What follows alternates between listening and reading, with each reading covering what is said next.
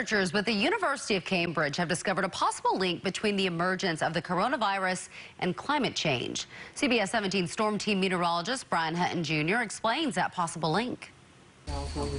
Like SARS and MERS, COVID-19 is believed to originate from bats, and a new study published last week suggests climate change was the mechanism to allow the virus to mutate to be able to be transmitted to humans.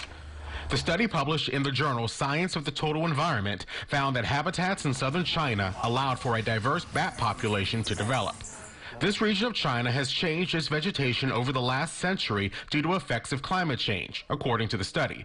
They analyzed vegetation and bat data from the early 20th century and compared that to today to find upwards of 40 different species of bat may have moved into the region, bringing around 100 new coronavirus types to the area.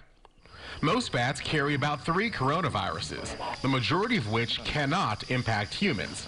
But if enough of the different viruses intermingle and mutate, they can be transmitted to humans, like with COVID-19 and SARS and MERS before it. Southern China isn't the only place impacted by climate change. Parts of Central Africa and Central and South America have also seen an increase in new bat populations. The researchers echo calls from other studies asking for economic recovery efforts to include addressing climate change. Meteorologist Brian Hutton Jr., CBS 17 News.